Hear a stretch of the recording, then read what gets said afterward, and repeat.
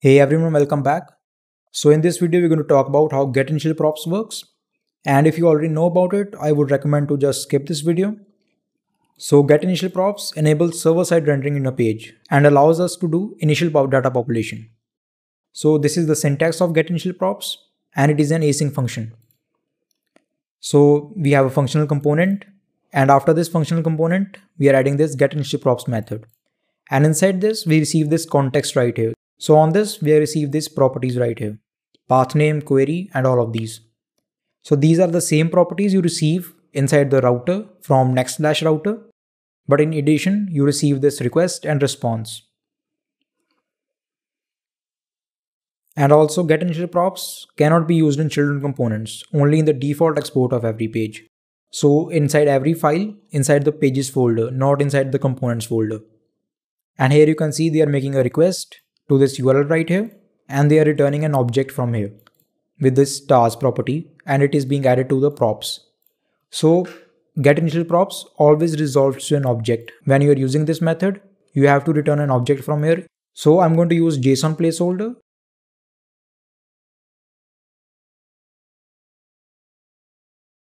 Now let's bring these posts. I'm going to copy this URL. So we're going to render out these posts with the getInitialProps. So back to VS Code. So inside the pages folder, for now, I'm going to delete this app.js. You do not have to follow this. I'm going to tell you why we are doing this. And now inside this index.js, let's import Axios to make our request. So now here, index.getInitialProps, async context. So inside try catch, so if there is any error, I'm just going to return error loading. Here we're going to make a get request. So const res await axios dot get inside strings the URL which we copied, and we're going to return posts res dot data. And inside the props, we're going to receive the posts.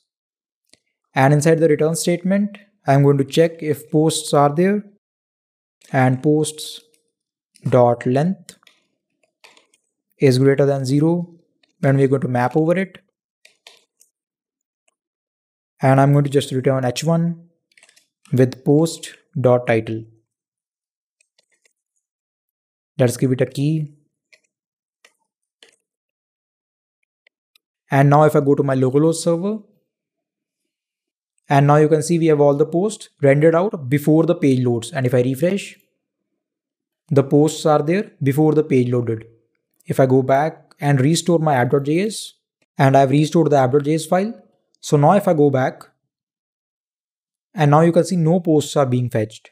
So this is happening because when you have created your own app.js file, you're basically overriding the defaults of the Next.js. So we have to create a method inside this app.js so that we can use the getInitialProps inside every page. So on this app.js, we're going to have a method static async getInitialProps. And inside this, you receive app context. So this app context is different from this context right here, this one. Basically, this context is a property inside this app context. And if I log this, and we're going to return an object from here. So always remember, getInitialProps always resolves to an object. And let's check the log.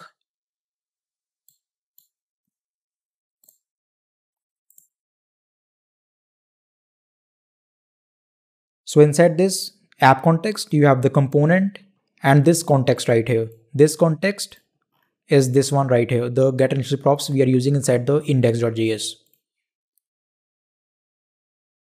Now I'm going to destructure out some properties from this app context.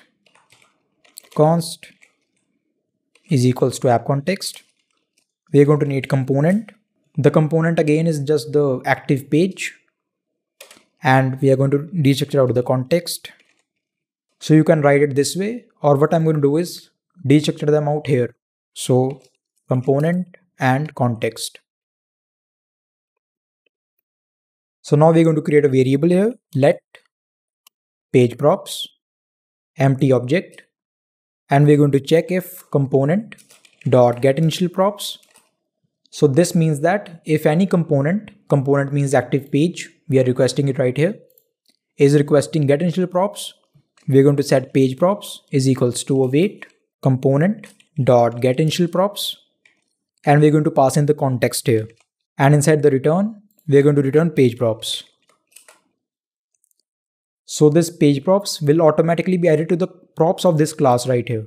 So we're going to destructure it out from this dot props, page props, and inside the component, we're going to spread it out.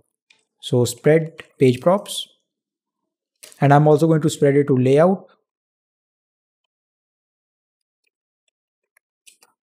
So here we are spreading the page props because if I log this page props, I'm going to log these. And if I refresh,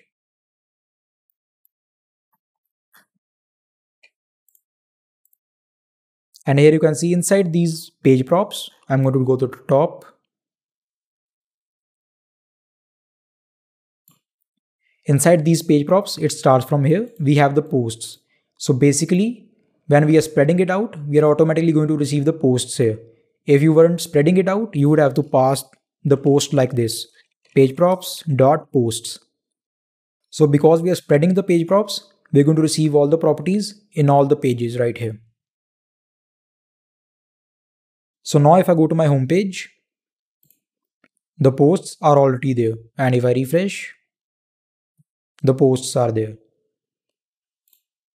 So now back to our home page, I'm going to show you a different property which we are going to use. It is going to be query. So here I'm going to type name is equals to context dot query. I'm just going to log it here. So console.log name.